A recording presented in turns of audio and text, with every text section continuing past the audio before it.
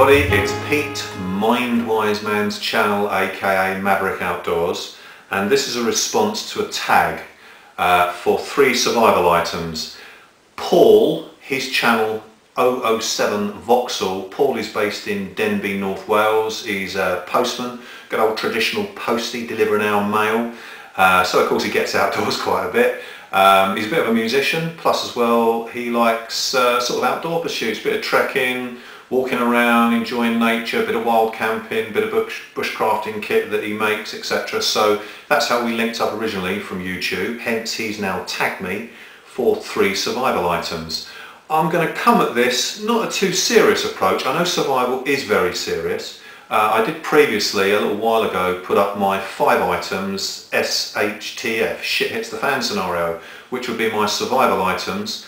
So if you want to refer back to those would be the sort of 5 main ones. I know there's, what's your top 10, what's your top 20.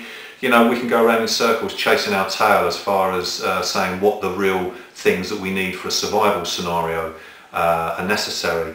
But here, I'm going to base it on, I don't know how it originated from Paul's original tag, how he was tagged, but he mentioned about sort of being dropped by a helicopter onto a desert island. So I'm going to do it based on that, on something a bit predictable. I know I'm going to have to be having an exercise of survival on a desert island. So I know the sort of terrain is going to be dry, the weather's not going to be sort of too cold. It's a desert island. Of course there might be tornadoes, there might be tsunamis, there could be anything. But initially just surviving basically on a desert island for a period of time. I've chosen these 3 items. I know, as I say, the list is endless, but I'm just going to make it easy on myself. Cigarette lighter to light a fire. If I run out of fuel, I can still use the flint that's inside it. Or initially, by that time, I would have found some stones that I can break into flints and use those as strikers. But simply, cigarette lighter, get your fire going.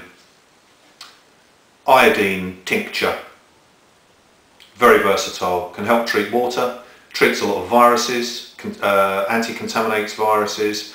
Also for any injuries you can place it on your skin to stop any bacteria, a multitude of purposes. So that's my second item, iodine tincture.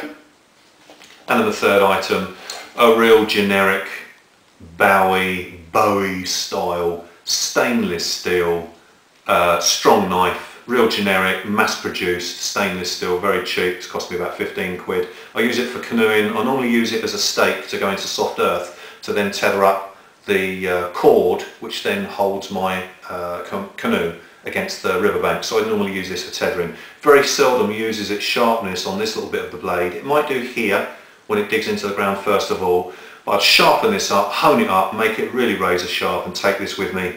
It's got a serrated edge just to sort of do a bit of cutting. I've used that when I've got on some backwaters and I've needed to take some of the overhanging branches and foliage out of the way, and this has been a real boon. So this has served about 3 different purposes within this knife for canoeing.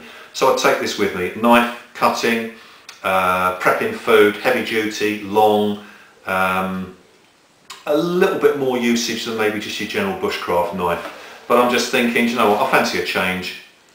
Don't want to be too super technical about it, but these things I know with my knowledge, my experience, being dropped on a desert island as best as possible, these would get me through 3 items. So thanks for watching. I'm sure you have a lot of comments saying maybe, yeah, well, you should have a fire steel and you should have this and you should have that. We can all appreciate different ideas, but just coming from my angle, I just like the idea of actually having this as a backup. I always have this in my first aid kit anyway. I could have had a first aid kit, but I thought, no, I'm going to be a bit minimalist here. Big knife, iodine tincture, no grafting starting the fire. Drop me in the desert island. Thanks for watching. Catch up with you again soon.